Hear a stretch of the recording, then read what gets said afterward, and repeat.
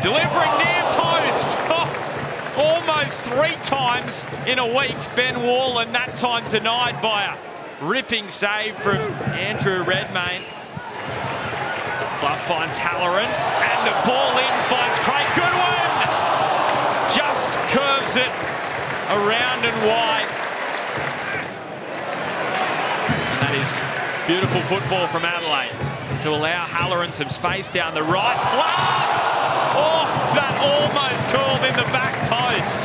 He scored some spectacular goals. That one would have been right up there. Lopez continuing the run, that's spied by Jay Barnett. Clipped into the space that Clough was occupying.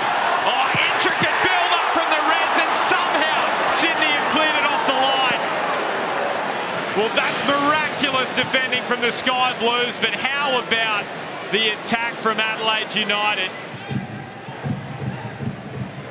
Caceres has been playing high on that left edge for the last couple of weeks.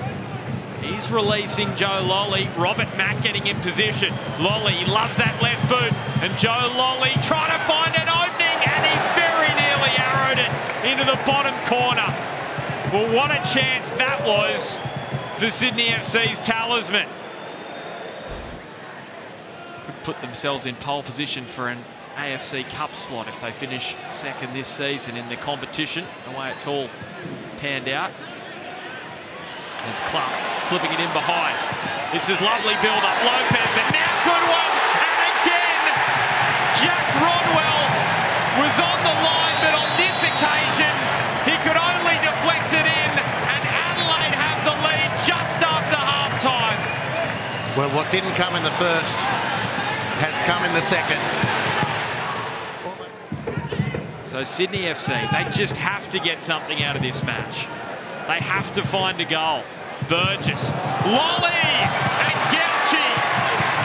When asked, he delivers. A point-blank save to deny the Englishman.